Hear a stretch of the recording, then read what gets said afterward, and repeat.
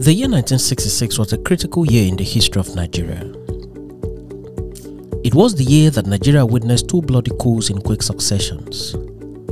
While the first coup was executed in January 1966, the second coup was executed in July of the same year. These events will shape and change the course of Nigeria's military, economic, and political history forever. Welcome to this edition of Back in History.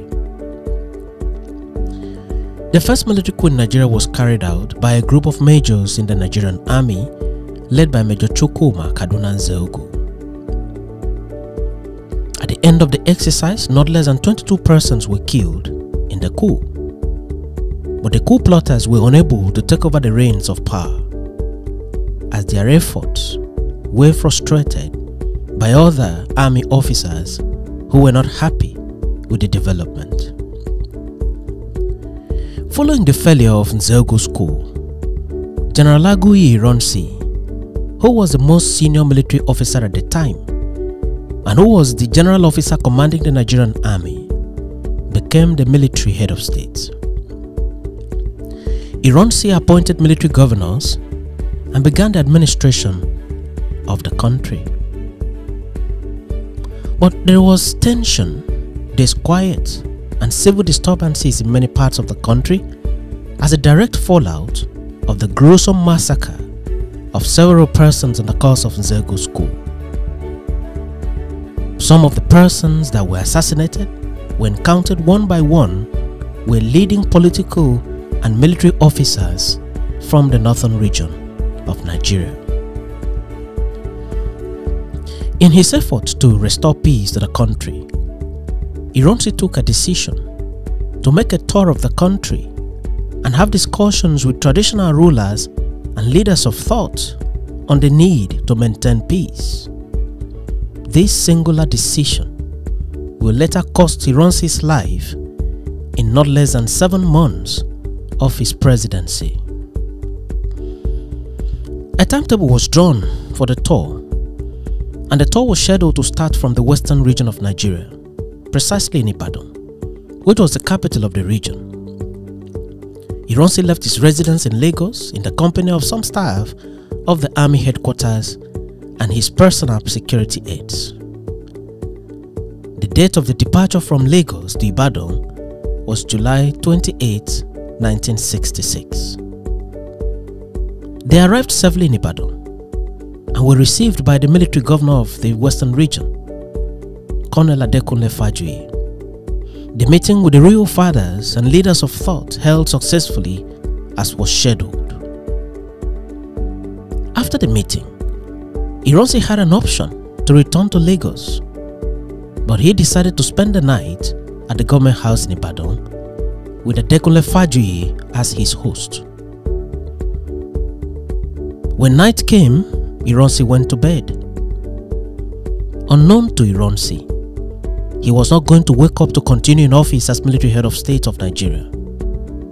His tenure was ending in no time. His life was also going to end in a matter of hours. In the early hours of the morning of 29th July 1966, at about 4 or 5 a.m., the government house Ibadan was invaded by a group of soldiers led by Major T.Y. Danjuma. The soldiers on duty at the government house were disarmed and their weapons were taken over by soldiers loyal to Danjuma. Danjuma's soldiers positioned themselves strategically around the building and ready for a showdown. On sensing that something was wrong, Colonel Adekunle Fajuyi, the military governor and host of the head of states, sent some soldiers that were with him in the building to go downstairs and see what exactly was going on. One of the soldiers that was sent out by Colonel Adekunle Fajuyi was Air Force Captain Andrew Nwankwo, who was the ADC to Ironsi at the time. As Nwankwo went down, he was arrested by Danjuma's soldiers, disarmed, his shoes taken off, and he was made to sit on the floor. every other person that emerged from the main building was treated the same way, and no one returned to the building to brief Fajuyi and Ironsi of what transpired downstairs and what transpired around the compound. Fajuyi then decided to come down by himself. At this time, Danjuma had already advanced to the main building.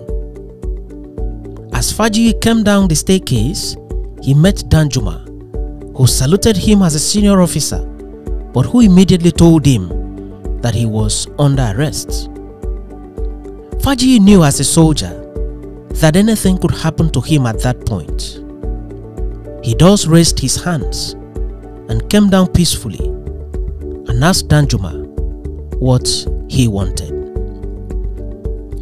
Danjuma responded, "We want to arrest the head of state and leave the government house with him."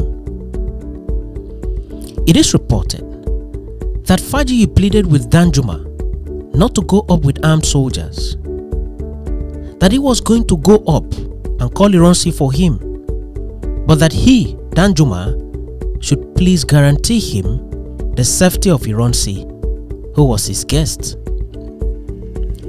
Danjuma guaranteed the needed safety, and Fajuyi went upstairs to discuss with Ironsi, but did not return to Danjuma immediately. Danjuma then climbed up with a grenade in his hands. He met Ironsi with Fajuyi, discussing together, and Danjuma immediately told Ironsi that he was under arrest and gave him the order to stand up immediately. Reluctantly, Ironsi, a most senior officer to Danjuma and the military head of state at the time, stood up as was commanded by this military major, T.Y. Danjuma. At this time, the soldiers that came with Danjuma were on hand to obey whatever was required of them by Danjuma. They were poised for a showdown. Ironsi was led downstairs and forced into a waiting vehicle. Fajuyi also entered the vehicle, and both of them were driven out to an unknown destination. That was the last time these two men were seen alive together. They were driven to a place called Lalukbon on the outskirts of Ibadan, where they were shot, killed, and buried in a shallow grave by their captors. It is reported that before they were eventually shot, the soldiers commanded Ironsi out of the vehicle into the bush for elimination. It is also reported Fajuyi ran between the soldiers and spread his hands, begging them not to kill Ironsi. Fajuyi literally prevented them from shooting Ironsi for several minutes and kept begging them not to kill him. He repeated the intervention so much that the killers became frustrated and angrily fired shots into Fajuyi and Ironsi at the same time. Fajuyi is thus said to have died in defense of a friend and a compatriot. This event ended forever the lives, career, and times of the two of the earliest foreign-trained and highly experienced Nigerian military officers, General Johnson Aguiyi-Ironsi and Colonel Adekunle Fajuyi. At the time of the coup, T.Y. Danjuma was only 26 years old. The smooth execution of the coup and the coordination between the officers in Ibadan and Lagos showed clearly that the coup had already been planned and was only waiting for an opportunity to strike. Ibadan only presented a perfect opportunity to strike and execute the coup. The officers that we eventually identified as the brains behind the coup from the Lagos flank were Lieutenant Colonel Murtala Mohammed, Lieutenant Ibrahim Babangida, Martin Adamu, Joseph Gaba, Nuhu Nathan, Malami Nasarawa, Paul Tafa, Musa Usman, Second Lieutenant Sani Abacha, and Shitu Alau, and many others. Those from the Ibadan flank were Gabadada, Jeremiah Oseni, and Lieutenant Ibrahim Bako. These officers from Ibadan flank were assisted by T.Y. Danjuma and William Welby. Danjuma and Welby were originally part of the Lagos group, but being part of General Ironsi's guard, they participated by default as they accompanied Ironsi on his official tour of the western region of the country.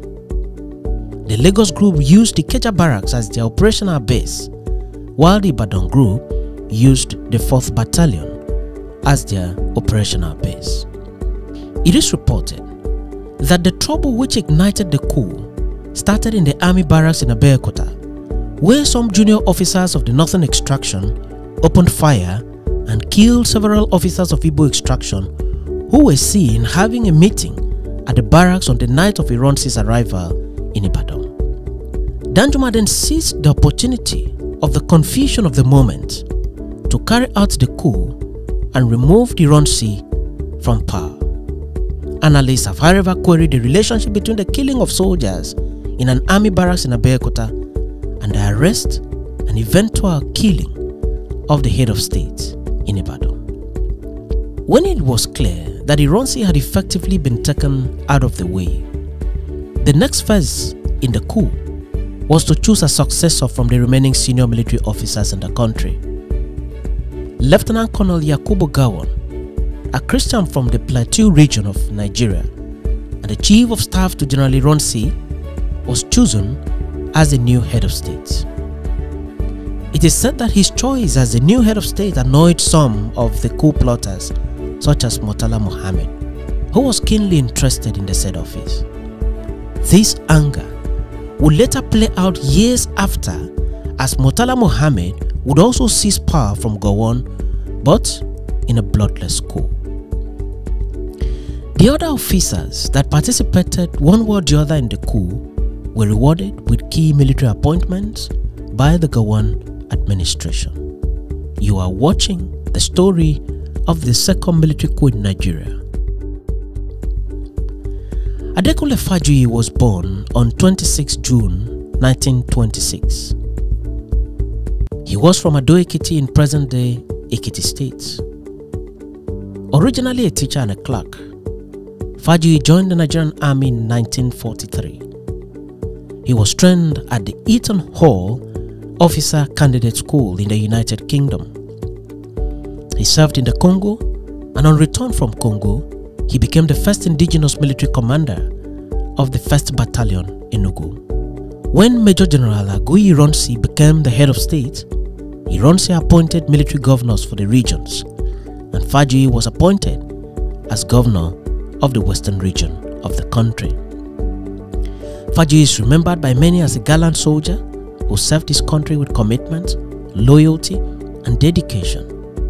The 2nd Division of the Nigerian Army, Ibadan, is officially known as Adekunle Fajuyi Cantonment, named in honor of Colonel Adekunle Fajuyi.